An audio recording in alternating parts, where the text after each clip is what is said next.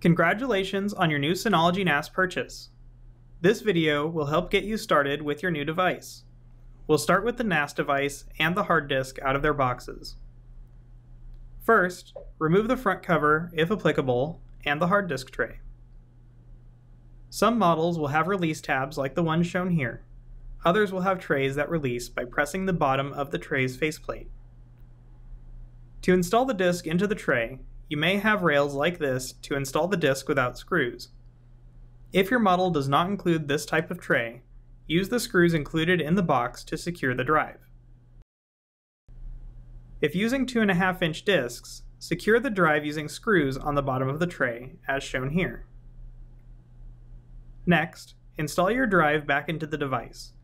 Looking at the unit from the front, disks are enumerated 1 through 4 from left to right. If your disks are stacked vertically, disk enumeration starts with disk 1 at the top. Once your disks are secure in the unit, plug the cable into the power supply if applicable. Next, plug the cable attached to the power supply into the NAS. For 4-prong heads like this, note the divot placement in the female port and how that corresponds to the shape of the male connector.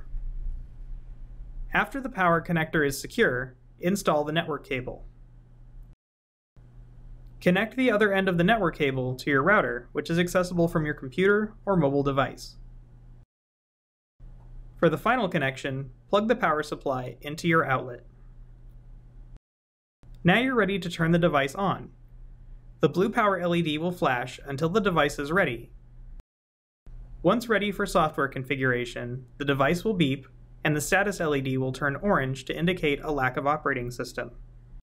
To continue setting up your NAS, continue to the video titled DSM Installation. Thank you for watching.